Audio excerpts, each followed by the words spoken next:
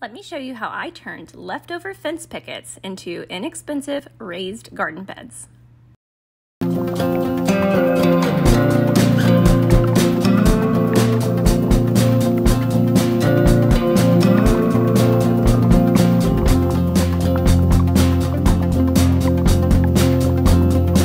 I started by cutting the dog ears off the boards. This will give your raised beds a much neater look.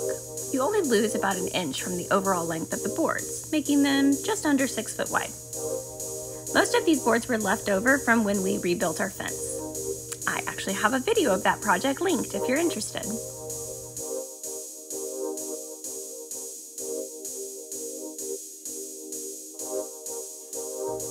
I didn't even bother measuring. I just made the first cut on the dog ears and then used that cut off piece to mark the next one and kept going. Besides a drill, the only tool you really need for this project is a miter saw. This was actually one of the first tools I ever got, and I actually think I use it more than any of the others. I've linked one for you below that's around $100 if you're just getting started.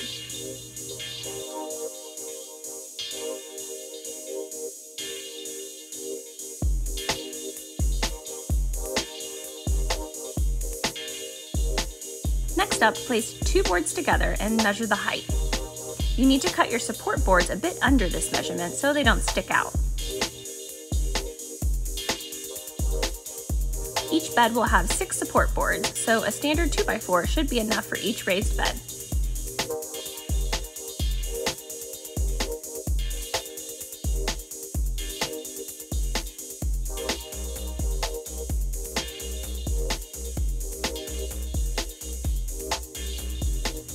Now let's lay out the beds. The supports go on each end and in the middle on the front and backs of the beds. Make sure that the ends are flush with the supports underneath and then screw them together.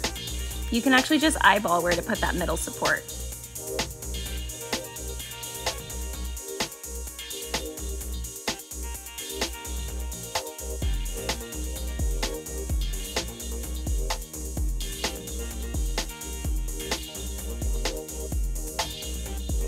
Make sure you're using several high-quality screws here. You need them outdoor rated and you need a few in each place to ensure that your bed stays together. Once you get dirt in there, it is really heavy.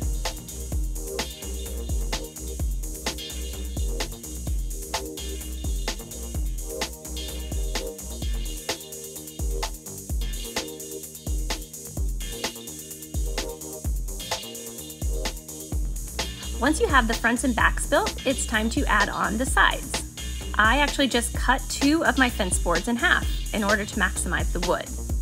This made my beds the perfect depth, just under about 3 feet. Okay, now that we're assembling, it's really great if you have a second set of hands. If you don't, a corner clamp comes in super handy. I use this thing all the time. I've linked it for you below. You'll attach your sideboards directly into the support boards you added on the front and back panels. Take note of where those front and back screws are. It's probably rare, but you could hit one of them if you aren't careful. I attached the top board first and made sure it was flush so that it looked nice all the way around. Then I added the bottom. That way, if you're not completely square, the grass will cover it. Hey, function over perfection, right?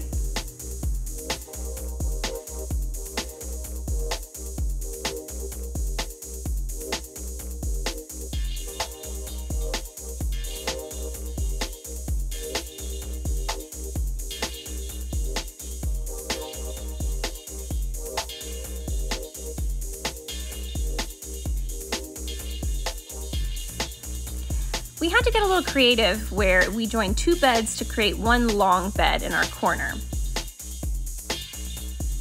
I'd already built the sides, so I just used a scrap piece of the cedar fence picket to join the 2 together. Easy peasy.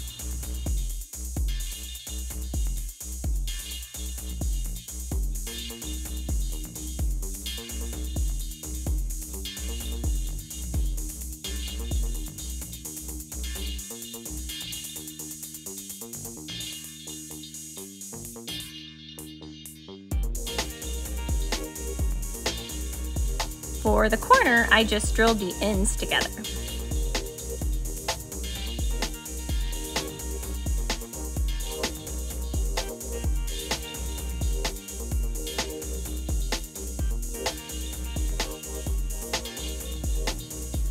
After I built and filled the beds, I realized even with multiple screws on those support boards, I probably should add some reinforcement hardware on the corners and such.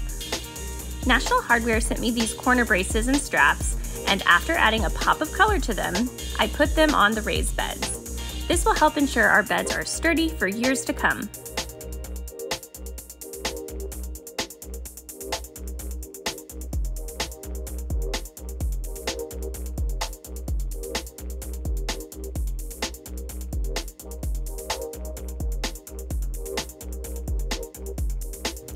I hope this video inspires you to build your own DIY raised beds. Be sure to subscribe and check out my next video where we're going to add drip irrigation to our existing sprinkler system and keep these beds watered all summer long. Thanks for watching. I'll see you in my next video.